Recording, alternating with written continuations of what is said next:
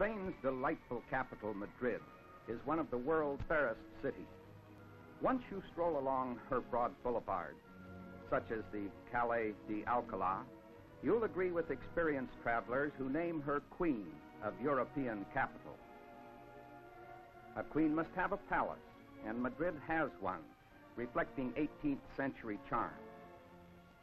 Her old city hall has known centuries, filled with conflict and changing regimes.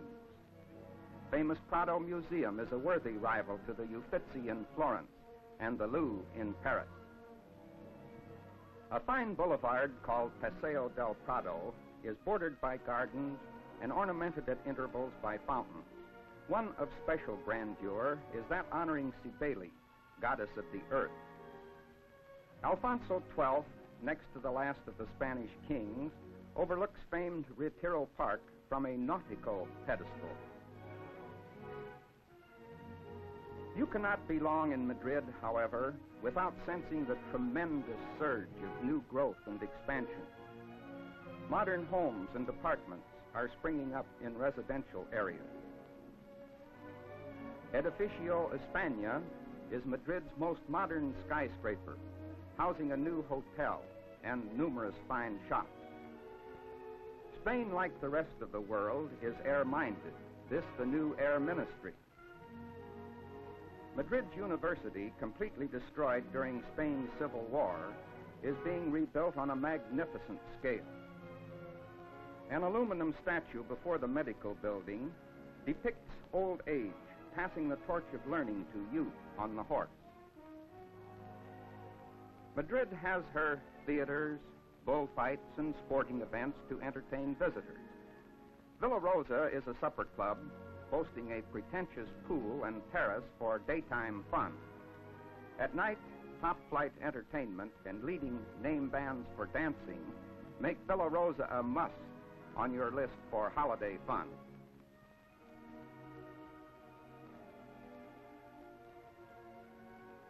To thoroughly enjoy Spain, visitors should make use of Atesa's friendly service. Atesa has offices throughout Spain. Here, the home office in Madrid. Atesa provides deluxe, all-expense motor coach tours to every part of Spain. A one-day excursion or a complete month-long holiday may be economically arranged through this great travel organization. Atesa also operates a drive-yourself fleet of automobiles and has chauffeur-driven cars for hire. Leading travel agents everywhere recommend Atesa tours. Let us join this tour, a one-day excursion from Madrid to Toledo and return. Construction of Toledo's impressive cathedral began in 1227 and continued 226 years. Artists and craftsmen of Spain, France, and Italy devoted their entire lives to its decoration, creating magnificent sculpture such as this.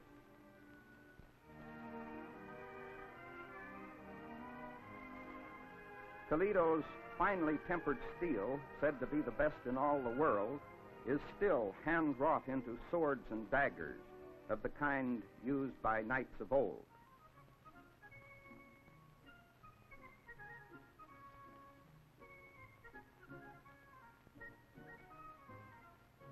Toledo stands on a high hill overlooking the River Tagus.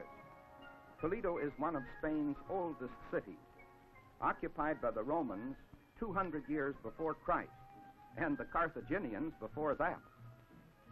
Within her walls, this town is a jumble of ancient buildings along streets so narrow, today's automobiles often dare not enter. The Atesa people believe their clients enjoy these trips more if the coaches are not crowded. They have ample equipment to provide comfortable accommodations for everyone. Oh yes, be sure to bring your camera. Pictures will help you share your adventures with friends after your return home. And surely this is a panorama to tempt any photo fan. Toledo seems to offer a never-ending parade of interest. This place was a great center of wealth under Moorish rule.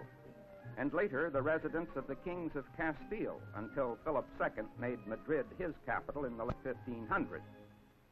But now, back aboard your coach, you have other sights to see. Another excursion from Madrid, which may be made in one day, is that to Escorial. Tourists enjoy climbing to the chair-shaped rock where, at some distance, King Philip is said to have watched the construction of this huge building. Philip II was an exceptionally religious monarch.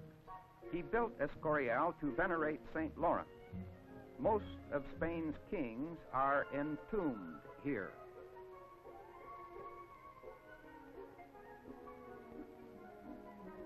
Segovia, where Isabella was proclaimed queen, also is near Madrid and offers two admirable sights. First, the Roman aqueduct, 1,800 years old, rising nearly 100 feet above street level. This structure contains not one bit of steel, nor a single trowel of mortar.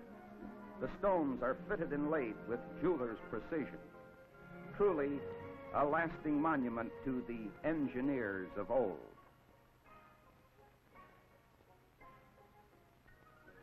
The other awe-inspiring sight is a wonderfully grand castle called the Alcazar.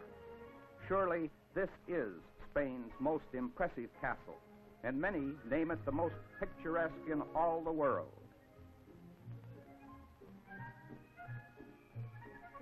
And when viewed from this angle, it looks just as a castle in a fairy tale should.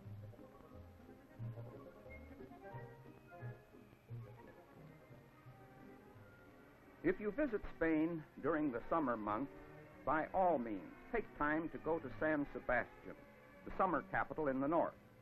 During July and August, many governmental activities are officially transferred to this resort city. San Sebastian has a delightful landlocked harbor, beckoning yachtsmen with a lure as irresistible as the song of the Lorelei. Hotels and apartments of every category are numerous, yet reservations are a must. There is a strong flavor of Paris about this town. You may even sometimes wonder if this is the River Seine.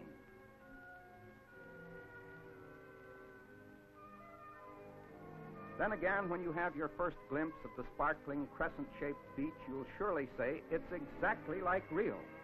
But whether it be Rio or Paris that rises in your memory, you'll soon learn San Sebastian is holiday heaven to all Spain.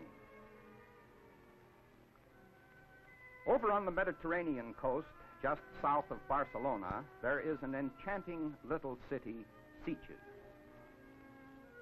364 days of the year, Sitges drowses peacefully in the Mediterranean sun. But 2 months after Easter, on Corpus Christi Day, this place comes alive. Special trains bring gay groups from Barcelona and other cities farther distant. True, there are a few tourists in the crowd, but fundamentally, this is a Spanish throng turning out for a Spanish event. For months, flower growers have fondly tended plants that they might reach perfect maturity for today. The last 24 hours, carnation picking has been in progress, and every conceivable delivery conveyance has carried the blooms to Sitges.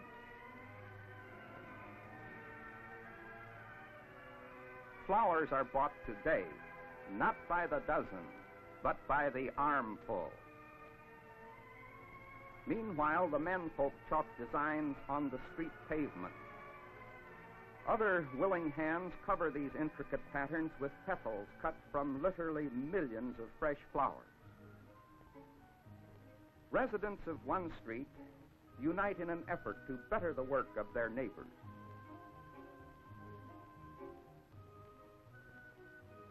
This is a community project and everyone helps. In the village square, volunteers begin a large carpet to complement a temporary altar which will be erected there. No Spanish festival is complete without these giant figures of the king and queen. What their significance is seems a secret lost in the pages of time. By early afternoon, some of the carpets are complete, and others nearly so. The throng of sightseers wends its slow, appreciative way along each narrow street. A judging committee will award prizes for winning designs.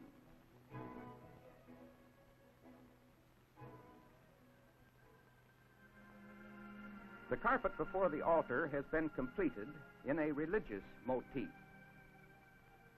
These patterns are worked out by the residents of each street during months of previous planning and are closely guarded secrets until the day of the festival. With prizes and honors at stake, each group fondly hopes they have a blue ribbon winner. Judges awarded first prize to this masterpiece.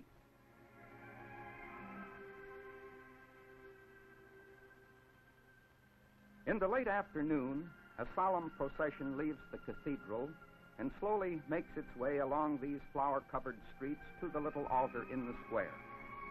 As the shuffling feet of the marchers tramp out the essence of the flowers, a rich perfume permeates the air, mingling with the strains of distant music and the closer rhythmic chant of holy words in Latin.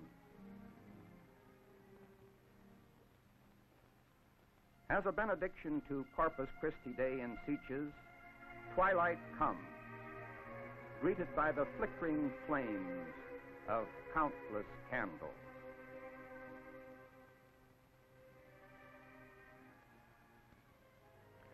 Barcelona is the great city of northeastern Spain. She outstrips Madrid in commerce and industry. Barcelona is the largest city of the Mediterranean Sea, her population exceeding that of either Marseille or Naples. This marvelous street, Paseo de Gracia, is one of the grandest avenues in all Europe. Catalunya Square is the hub of activity, a busy place. If your Spanish is good, you can read the sign, food for the pigeons. Of course, the pigeons can't read, but they seem to know the corn is intended for them.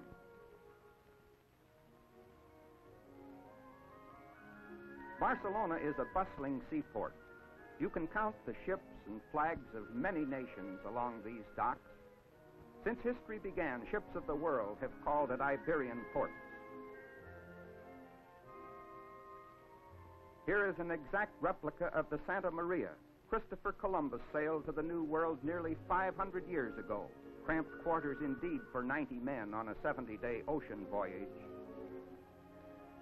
The National Palace was built for the exposition of 1929 and now serves as the Fine Arts Museum of Catalonia.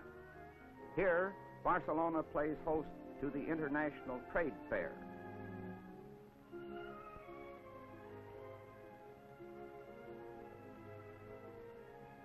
Antonio Gaudí, an architect, left his mark on Barcelona.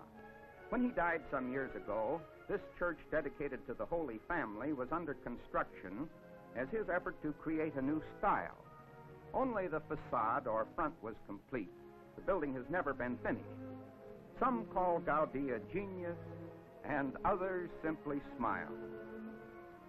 More recent monuments, as this one commemorating the Civil War, seem to blend unobtrusively with the fountains and magnificent buildings of yesteryear. Truly, Barcelona is a wonderful city.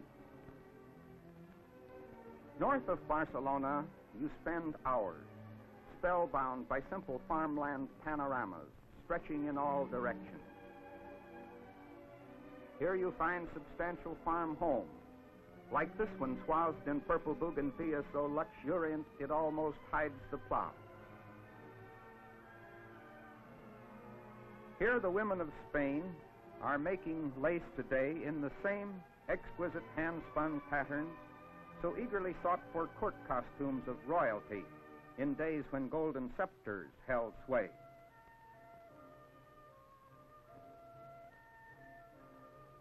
But for travelers, the irresistible lure in this land is the Costa Brava, a masterpiece of scenic splendor, unexcelled on this continent or any other. Here is matchless Mediterranean beauty, mountains crowding close on one hand, and on the other, inviting stretches of blue water and sparkling sandy beach. This estate graces a coast little changed since seagoing Phoenicians ran their tiny ships ashore. And later, the galleys of ancient Greece and Rome dropped anchor in these same sheltered coves.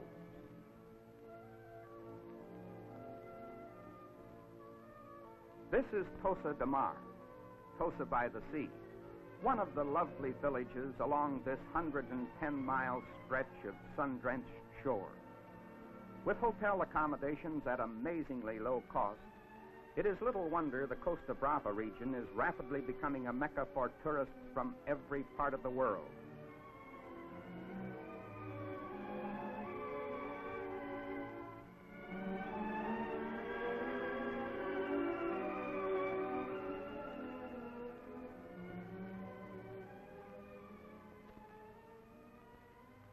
Probably the most convenient way to taste the thrill of travel in this land of legend and romance is in an Atesa automobile with a native driver. When these fellows tell you the half-forgotten stories of the past, history comes alive. The ruined and crumbling walls of medieval castles seem whole again, and you relive the wars and invasions and pirate raids which troubled the dwellers along this coast for well over 1,000 years after the collapse of the Roman Empire.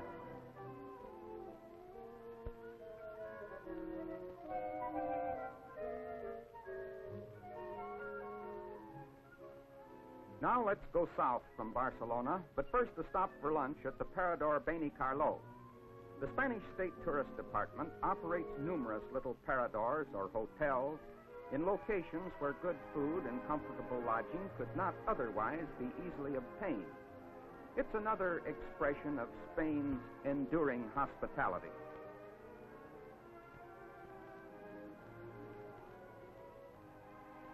In the larger cities, you have a wide choice of hotel accommodation.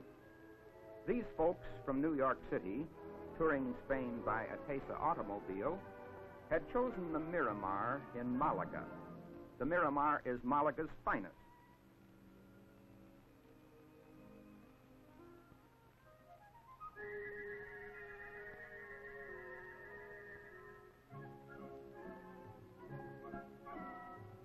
Atesa lodges many of their tours here. Let us join such a group for a scheduled sightseeing trip. After a leisurely breakfast, you join your tour in the spacious lobby. The coach is waiting at the hotel entrance, so aboard you go, eager for the new adventures today will bring.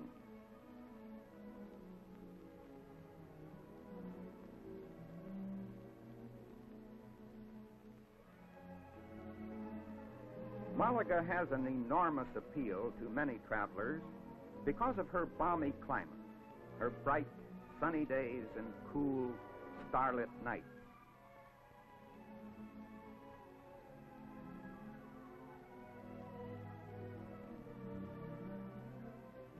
Each Atesa tour is accompanied by an English-speaking guide, thoroughly familiar with the cities and places visited. An item of interest here is the building in the right background. It's a grain elevator, disguised to keep the city beautiful.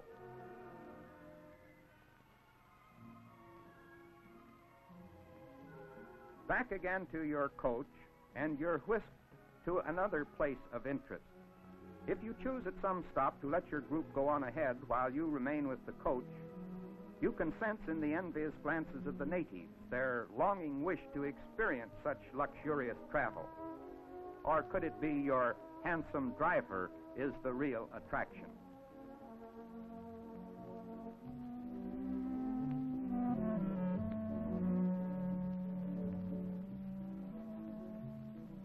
The steep hill called Gibralfaro is topped by an old Moorish fortress. From this vantage point, you have a magnificent view over the sea and down upon the city. Sometimes you wonder if the rulers of old chose their fortress locations for military might alone, or if they too wanted a view. Thus, with an Atesa tour, in a matter of hours, you can see and enjoy sights it might take days to find on your own. The tour folder lists this afternoon as free. This means time to explore the hotel and garden. If you enjoy swimming or basking in the sun, you can do either or both. You'll not be alone, however, for the Miramar pool is a popular place.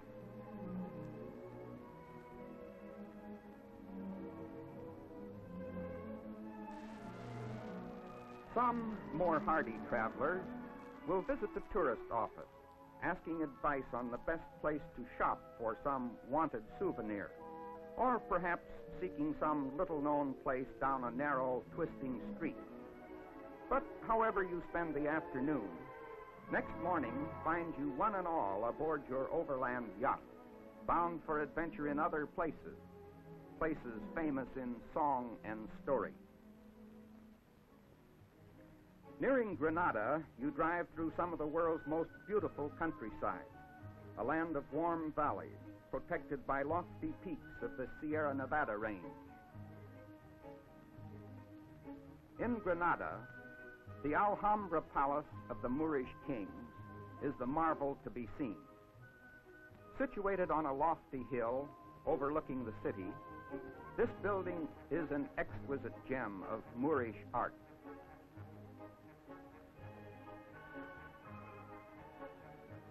One legend tells of the day when the fountain in the Court of Lions ran red with the blood of 30 young noblemen, beheaded as an example to others who might covet the harem of a king. The profuse and delicate carvings in alabaster and marble are always of a geometrical design, for Moorish religion decreed it wrong to use any living animal as a pattern.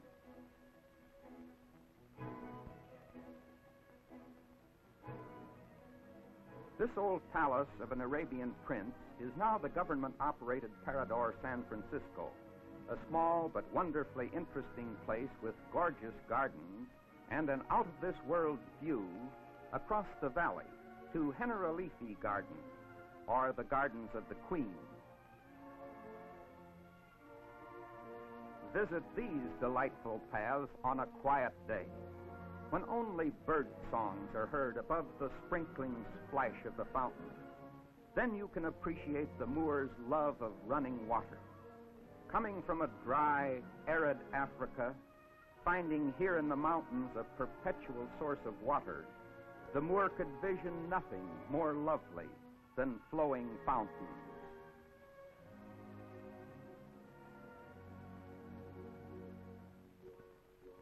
Seville, capital of Andalusia, many miles from the sea, is an active port joined to the Atlantic by a navigable river. This impressive building and its forecourt, called Spanish Square, were the center of interest when Seville played host to the world with the Great Exposition of 1929. Today it houses various branches of the local city government. Only minutes away by Broad Boulevard through a charming park, you will find a companion building in the Americas Square, now used as the Archaeological Museum.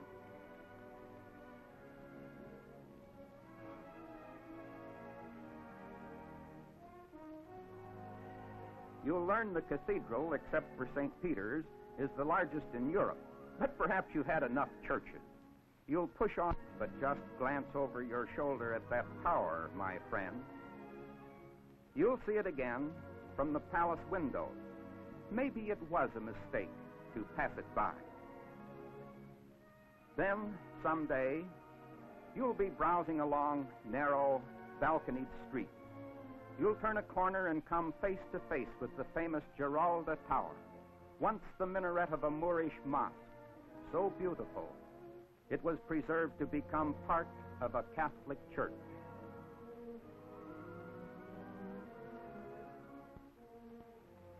Now may we return for a moment to Madrid.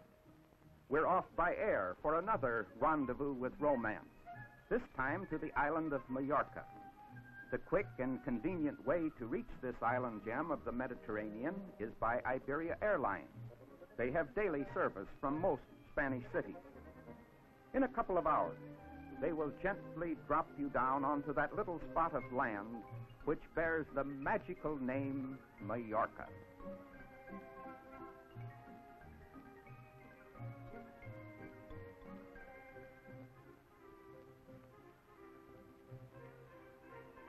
Even before you reach your hotel, the charm of this place has made you captive. The capital city of Palma is just as you expect it to be, quaint shuttered buildings set along streets, any one of which beckons you to come along for a friendly stroll.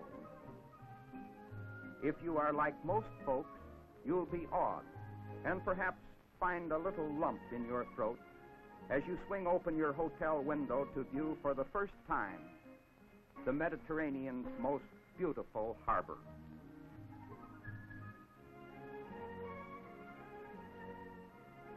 It is little wonder the cruise ships make this a regular port of call, year in and year out. It is good to know Atesa has a car rental service on Mallorca because there are so many intriguing places to visit, places just the right distance from Palma to make a one-day round trip the best of fun. For example, you may drive past the port of Pollença toward the north. Finding scenery like this, naturally you follow on to Formentor at the end of the road. There's a huge luxury hotel there, but I'll wager you find the flower-trimmed terrace deserted because everyone will be on the beach.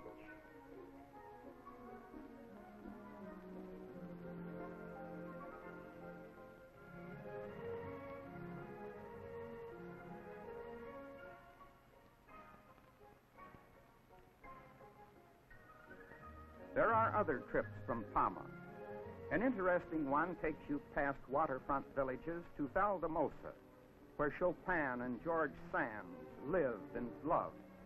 Much of Chopin's immortal music was composed in the gardens and rooms of this monastery. Girls in Balearic costume add atmosphere, and more than that, they are pretty too. On Mallorca, the ladies will want a day or two for shopping. There are many exquisite things to buy at low prices. Odette, our hostess, is a French woman who, 20-some years ago, came here and originated one of Mallorca's most colorful and interesting handicrafts. She could envision ladies' apparel and accessories made more attractive by beads and pearls embroidered in artistic design.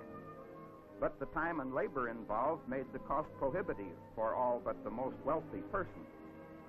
Here in Mallorca, she found clever, capable girls working at relatively low wages.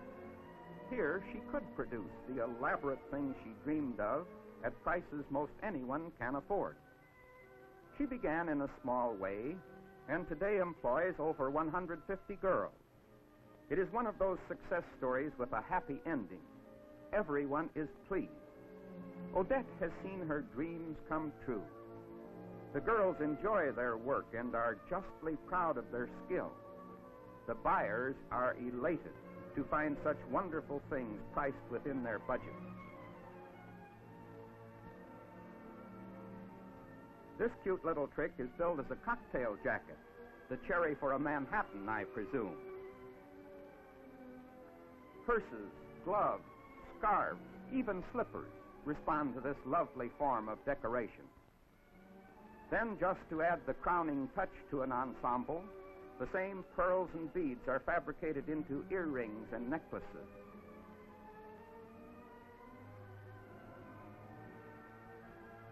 Odette is proudest of her hand-knit sweaters, dripping with pearls and beads in matching colors. Well, you've spent a few days on Mallorca. A farewell dinner on your hotel terrace at twilight, and your visit ends. Here you are in Madrid again, at the Atesa office, the very place from which you started. This is a new day. As Madrid bestirs herself to early morning activity, in other cities throughout Spain, the big coaches are being readied to roll down avenues of adventure. In this film, you have seen some of Spain's scenic beauty, and you have learned a little something of her people. Atesa is proud to have been your host. When you visit Spain, remember, you'll see more if you